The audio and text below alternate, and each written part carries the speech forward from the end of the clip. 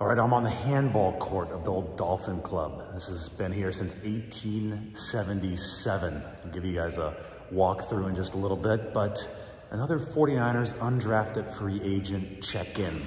The guy I want to talk about is Jack Colletto.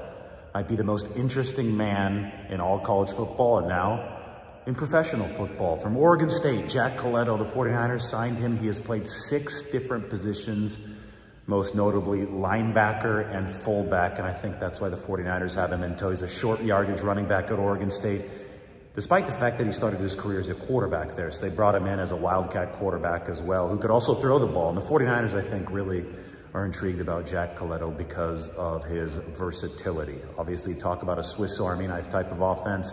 Well, Kyle Juszczyk at the fullback position has to play a Swiss Army knife type of position.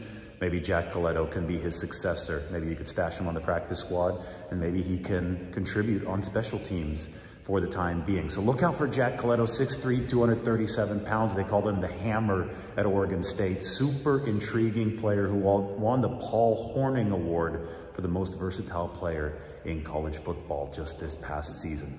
That is a typical 49ers pickup, I'll say. Maybe an atypical type of player, but the 49ers love their versatility, and that's what Jack Colletto, the Hammer, is all about. All right, so let's start taking this walk through the Dolphin Club. Obviously, you have the little tiny entry into the handball court. I mean, this is a lot shorter than me.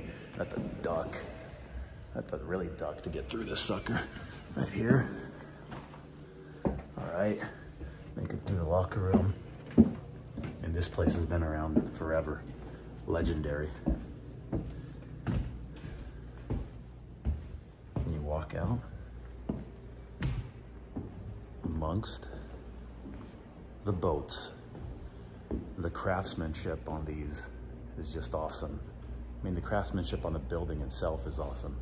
And you walk out and you could swim in the bay. This is it, the Dolphin Club in San Francisco.